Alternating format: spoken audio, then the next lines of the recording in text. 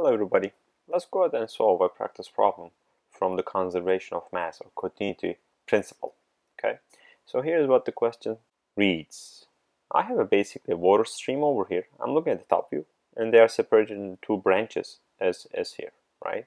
The areas and the average velocities are supplied to me except that this V2 is missing. And the question is asking me, what is this V2? And these options are right over here. One thing to note before I forget is I've seen cases where the student makes a comment, hey, this is 2, this is 2.2, so this number needs to be in between those two, limited by that, so they can pick B. That's not quite right, all right? So I heard that personally from students. The other thing that I heard from students is that as this area is smaller than this, it needs to be larger, right? So I can throw out A.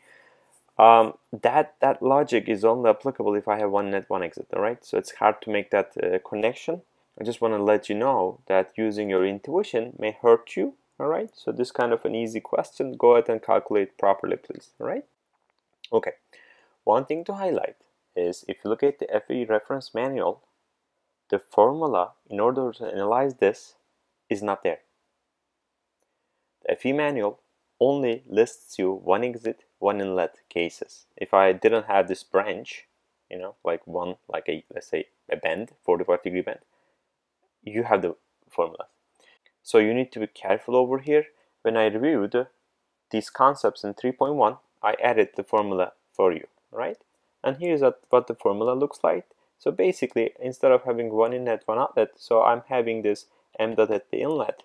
I'm just summing over whatever I have in terms of my inlets and exits. So I'm like grouping them together, all right?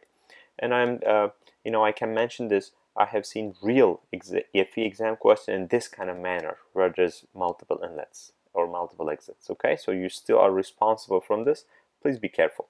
Okay, as you know, this m dot was rho VA, right? Also, we discussed this if this is constant density. And this is a good assumption for water, incompressible, right? So I will be able to get rid of the density terms. As this is constant density or incompressible, right? I'm using those interchangeably for this FE exam purposes. I can simply go ahead and write this, okay? Q exit. Okay, so also Q, just for the reference, is basically VA. You can see that I dropped out the density over here, right? So that is missing over there, just note, okay? I only have one inlet, so it's going to be V1A1, and the exits are going to be, there are two of them, you can see over here, one branch, right, two of them. So I'm going to have V2A2 plus V3A3. Then I just simply insert the numbers. This is 2 meters per second, V1. A1 is 1.2 meters squared. It will be equal to V2, is what I'm being asked to find. A2 is 0.4 meters squared plus, let's go up, I forgot, 0.6, 2.2. So it's going to be 2.2 meter per second times 0.6 meters squared, right? So now what I need to do is I punch this into my calculator, right? Specific calculator that you are allowed to bring into the FE, and I will be able to get myself V2 as 2.7 meter per second. Okay, so then if I go up over here, bam, C is the right answer.